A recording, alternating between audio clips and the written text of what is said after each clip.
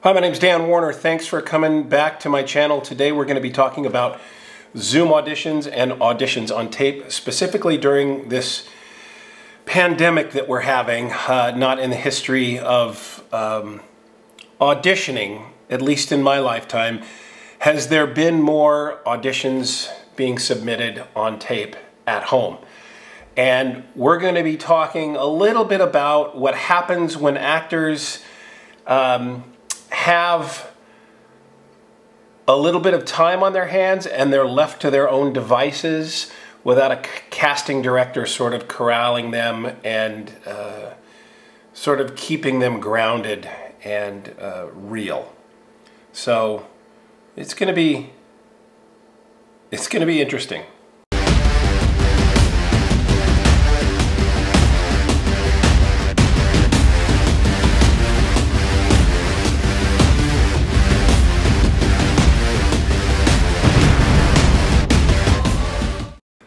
Okay, so we're talking about when actors are putting their auditions on tape and they're left to their own devices.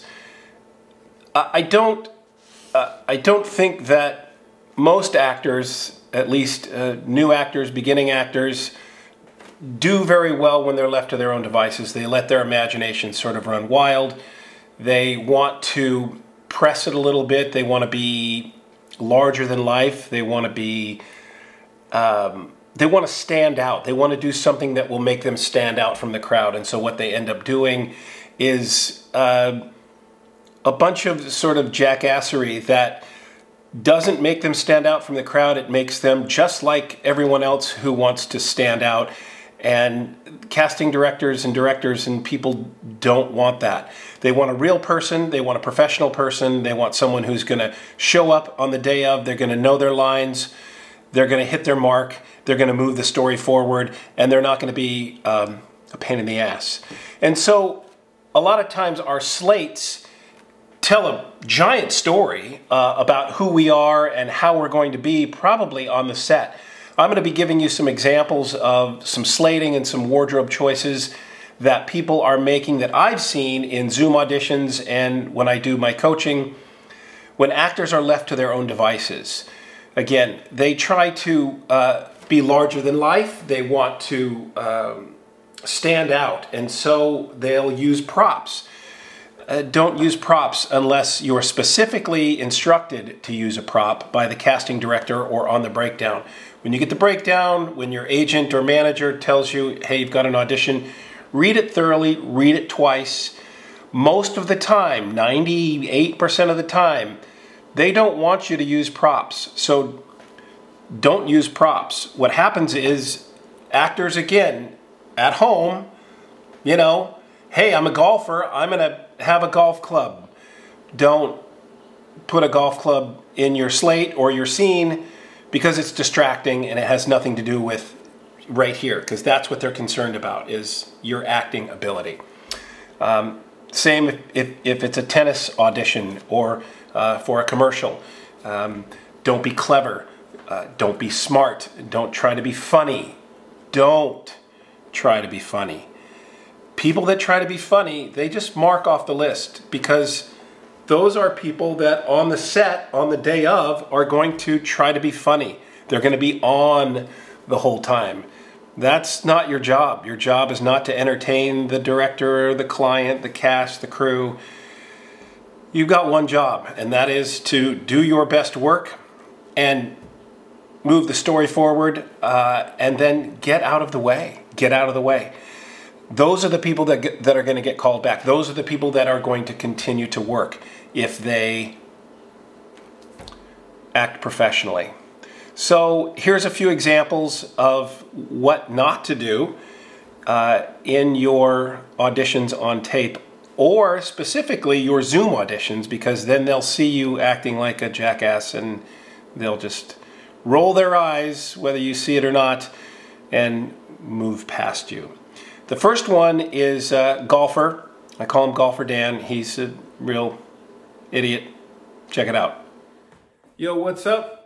My name's Dan Warner. My friends call me D-War. I am from Los Angeles, California. I'm 6'1". 6'3" with the hair. No, I'm just playing. Not quite a scratch golfer, but, you know, pretty good. So, okay.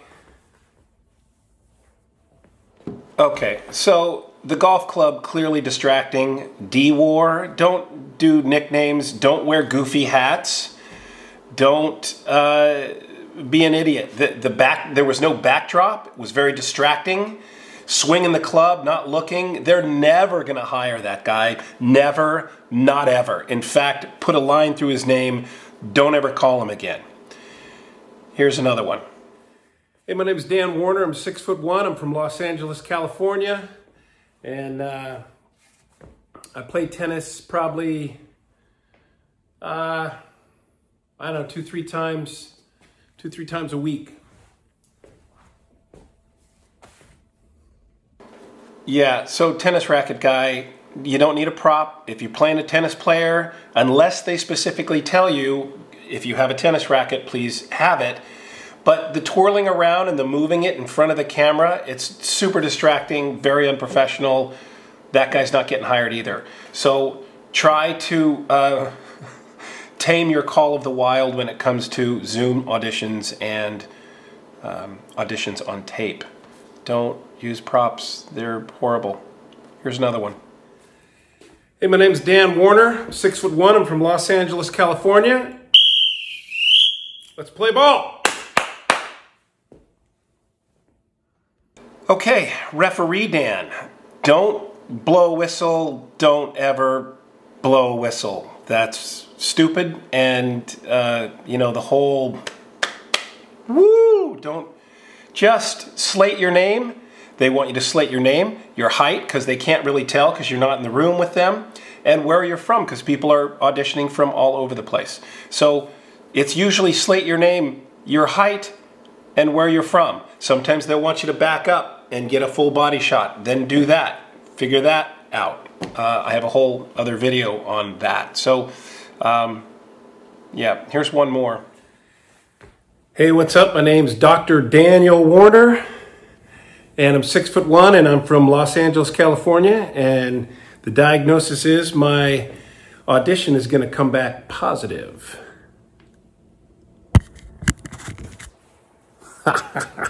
Okay, Dr. Warner or Dr. Shenanigans audition's going to come back positive. If you think you've got something clever up your sleeve, you should leave it up your sleeve, because God, they don't want you to try to be clever or funny, and you don't need a stethoscope. They know you're a doctor, you're wearing scrubs, that's enough. You don't need the stethoscope, you don't need the whistle, the tennis racket, the golf club, a football, a chef's hat. Stop your nonsense. Just slate like you would if you were in a room with a casting director. One of the problems is we're not in a room with a casting director, so we don't have someone going, yeah, put the golf club down, don't blow the whistle, just give us this. Because we don't have that, everyone's sort of playing a little fast and loose with the auditions on tape. Don't do that, please. Just slate your name, be off book, do it as many times as you need to get it right. Tighten up the end, tighten up the beginning, and submit it. And continue to do that, and you will book work. That's when you'll stand out, is when you do that, because that's professional, and that's how you'll book work. Listen, if this was at all helpful, please hit the like button down there, subscribe to my channel if you have not done so yet, because I will be coming to you every week with tidbits, tips, and tutorials on auditions, auditions on tape, Zoom auditions, on-camera confidence, on-camera mastery. My name's Dan Warner. Thanks for playing, and we'll see you next week with another fantastic video about this, helping you get a job as an actor. Thanks.